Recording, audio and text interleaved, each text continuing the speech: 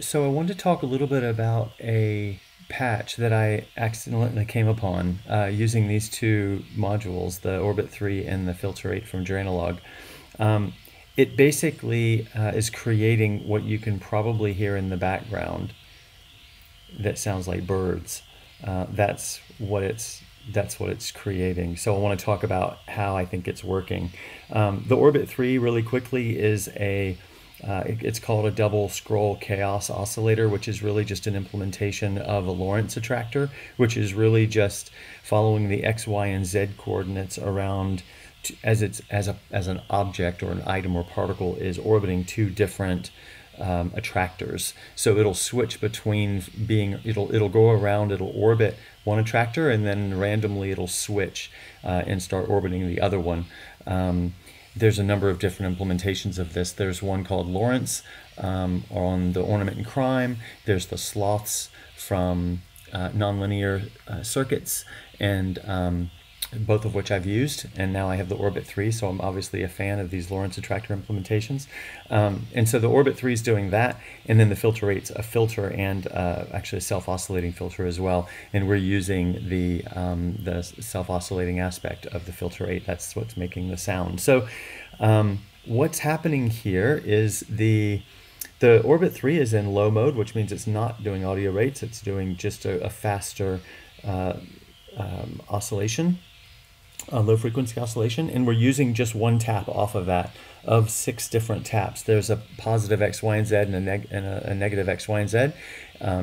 They all kind of do the same thing, they're just all out of phase, and I'm just using one of those, and it looks like that green trace there. Normally when you see a Lorentz attractor, you'll see it go circular doing orbits, but rather than patching the XY, both the XY into the data, and then tracking both, I just thought I would just show this one. But the green is the waveform that's coming off of it's one of the coordinates of the Lorentz attractor, and so that's we'll talk about what that's modulating the exponential FM going into the Filter 8, this blue one over here.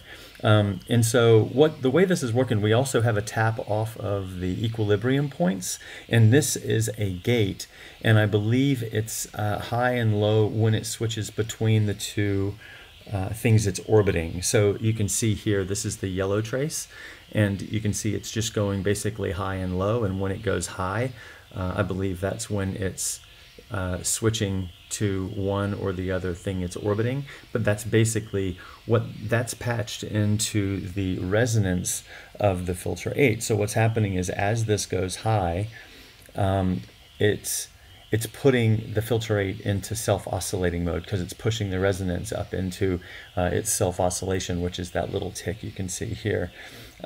And so that's why the bird sounds aren't constant. They're kind of turning on and off, and that's this equilibrium points doing that.